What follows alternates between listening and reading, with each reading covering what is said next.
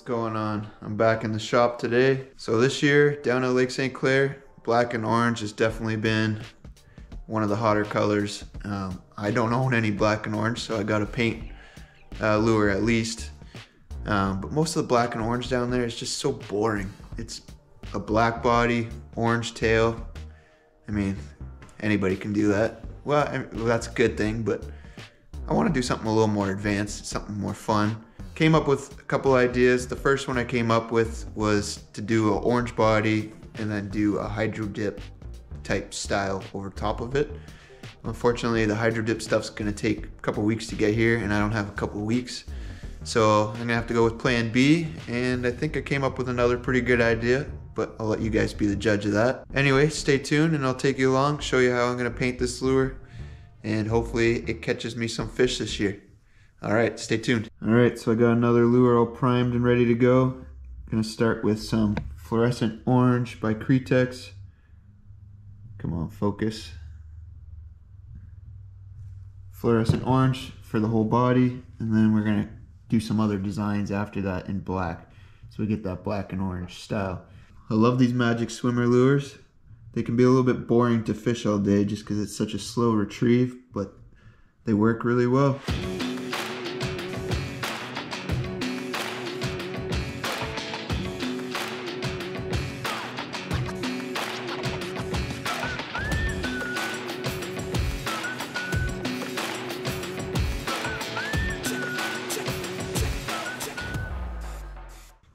Alright, so we got the first layer of the fluorescent orange down.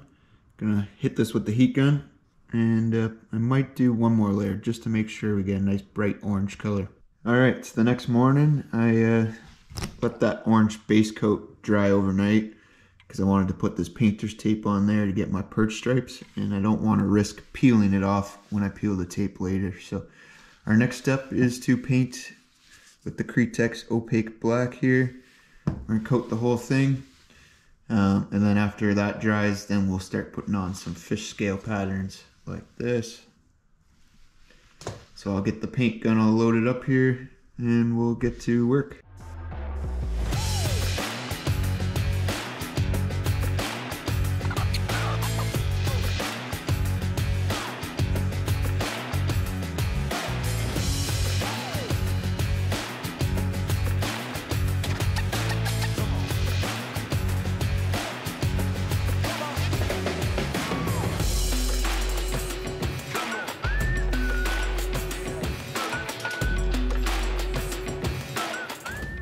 Alright, so I got my mesh all clamped on here. It's nice and tight. So we want no gaps so that the paint can get underneath. And I'm going to use this metallic paint, and just to give it a little bit of a scale pattern. Nothing like crazy pop out, but just a subtle, natural look to it. So I'll get started putting this on, and you want to just do nice light layers here, because if you go too much, then the paint's going to build up in those little pockets, and then when you peel it off, it's going to drip underneath. So nice even layers here.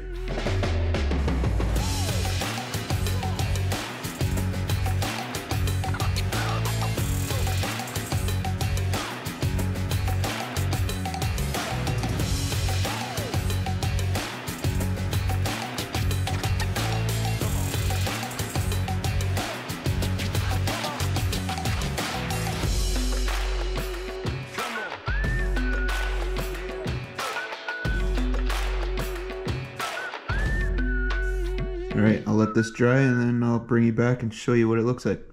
There we go, got the scale pattern on there.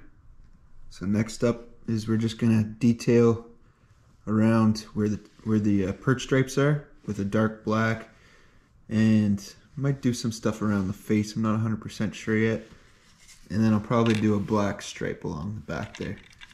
Alright, so here comes the part where we can mess it up or make it look great. So this is where you want to be really careful. So when you're trying to outline something, just pull the trigger, push the trigger down on the airbrush so that no paint comes out, like that, and then slowly pull back just to start getting some paint coming. And we want to just basically trace where the painter's tape is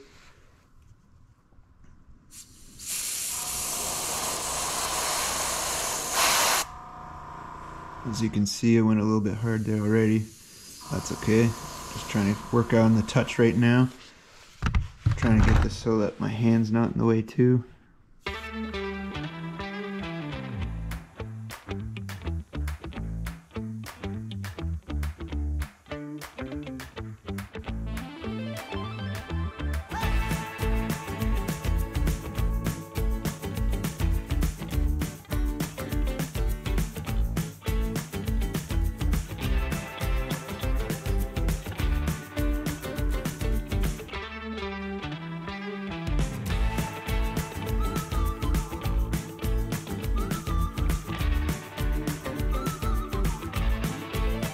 And then next I'm just gonna do a stripe along the back here and just kind of blend it into those stripes.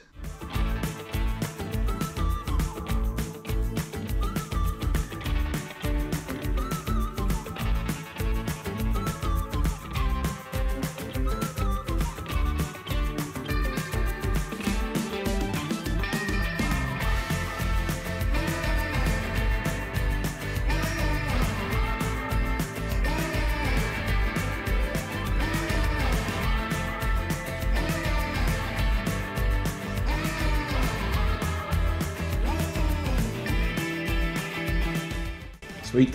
All right, let's let that dry. And then we can start peeling off our painter's tape and we'll see how it looks. I'm pretty excited.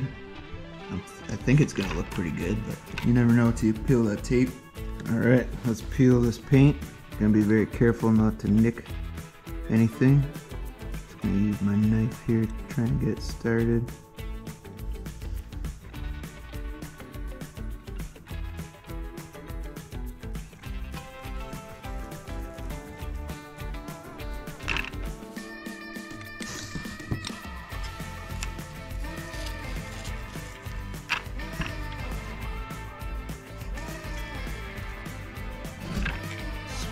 Look at that.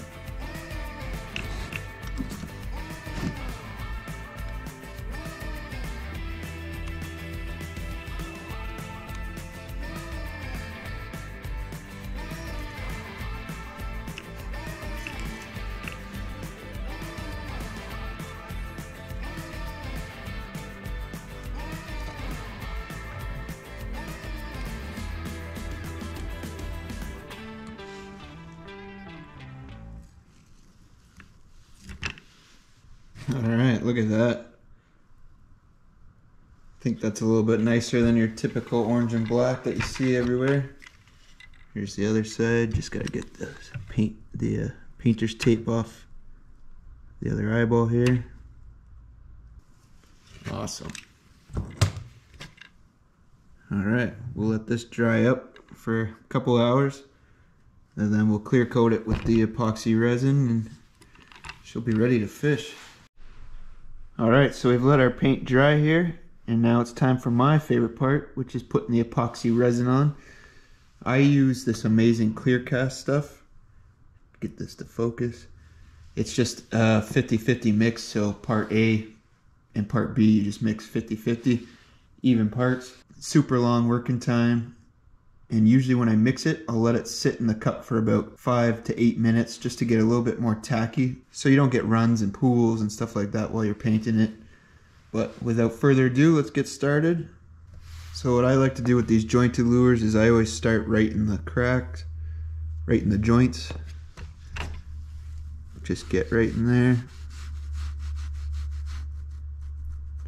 Trying to be careful not to get it on the actual hinges themselves.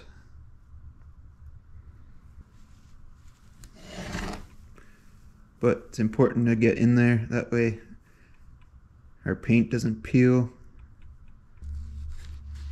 If you're doing something that's not jointed, this is a lot easier because you don't have to be so finicky around these joints. But once that's done, just try and get all the most difficult spots first, like right around the eyelets, where your hooks attach.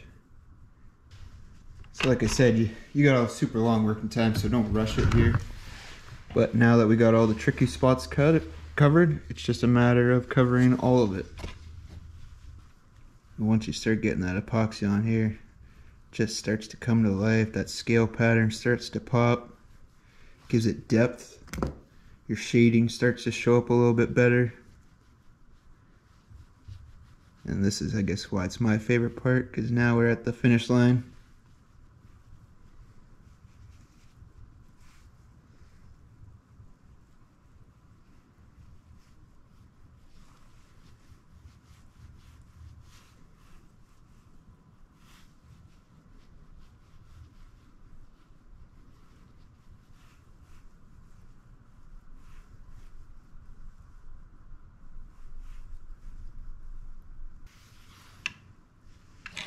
Dang, that's looking sick.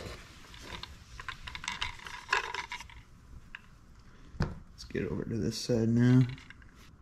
And I've said it in previous videos, don't worry if it's not laying flat.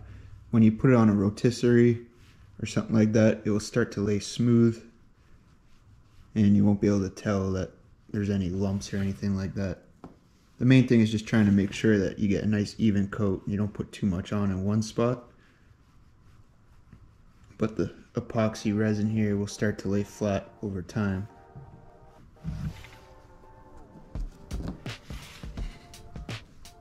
Alright, look at that, eh? What a difference it makes once you get that epoxy on there.